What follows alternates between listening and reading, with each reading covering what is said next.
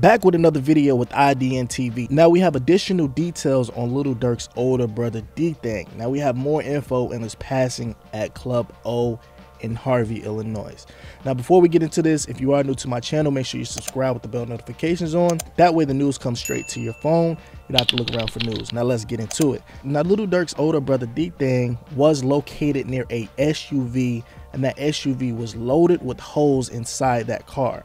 Now the police said that a large crowd was surrounding Lil Durk's brother D Thang, and they were quote unquote a unruly crowd around D Thang while he was on the ground. Now the police report also says it was a large puddle of blood near the neck and his head of D Thang. Now D Thang was transported to a local hospital by some of his associates, where they took him to the South Surbuban Hospital in Hazel Crest.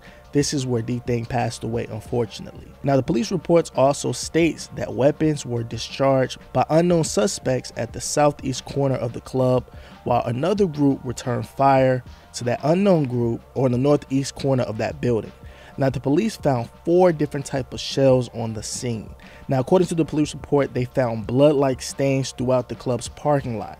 Now that same night, one person was taken in for questioning, in which during the interview, the person admitted that he actually worked with D Thang on the marketing side of the music industry, and he attempted to actually leave the scene in that SUV because he was quote unquote emotional about the shooting of D Thang. Now this unnamed man admitted that D Thang got into an argument with another unknown male who shot him and fled the scenes. Now records show, now they say the description widely matches the description that the security gave to the police.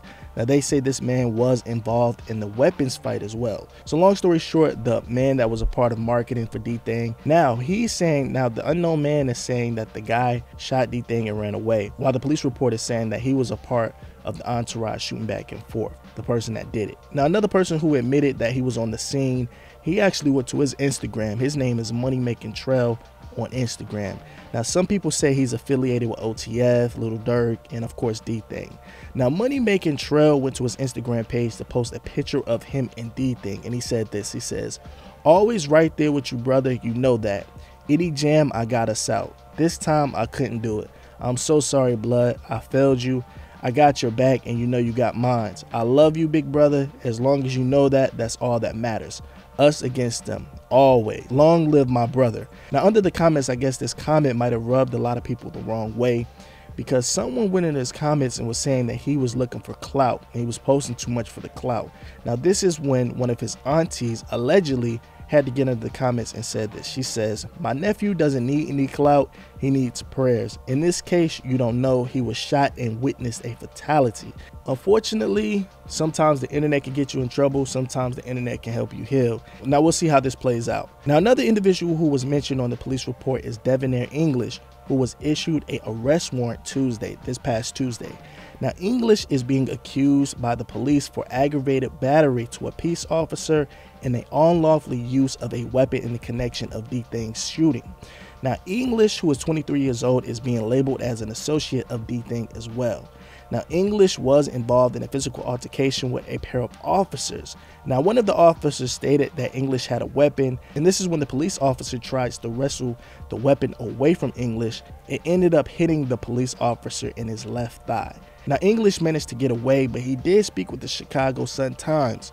Now according to English, he says he pulled the car around the club, and in the midst of him hopping out and trying to give his cousin a weapon who isn't named, the police actually seen the weapon and tried to grab it from him. English says she's unsure what happened on the other side of the parking lot. He did notice an argument where the people were shooting at each other. Now this is the same time when him and the police officers are wrestling for the weapon. So what it seems like with this case, it seems like it's a lot of people on the scene. A lot of people were scrambling. Like they said, they found 4 different shell cases on the scene. So we got the guy on the Instagram who is a part of D Thang. He said that unfortunately he got hit up during that situation. We have another man, English, who was saying that he was just riding around trying to get the weapon to his cousin, and he got into it with the police. So, and then they say that they have an unnamed man who shot D Thang and pretty much fled the scene. So we got 3 people that we're trying to find out more information. Unfortunately, this is going to be a hot summer for Chicago, but I just want to keep you guys updated and posted with the news. Now here is a video of the guy that's allegedly Money Making Trail. He's showing a wound on his hip. It looks like he's on his hip. But he's out and he's healthy. It looks like he's back walking, which is a good thing. Listen, man, if you got to the end of the video, just confuse the people in the comments. Put Friday down in the comments below. That way I know you got to the end of the video. I'm going to like your comments and I'm going to reply to everybody that says Friday. Let's get it. IDN. I'll catch you on the next one. Signing out.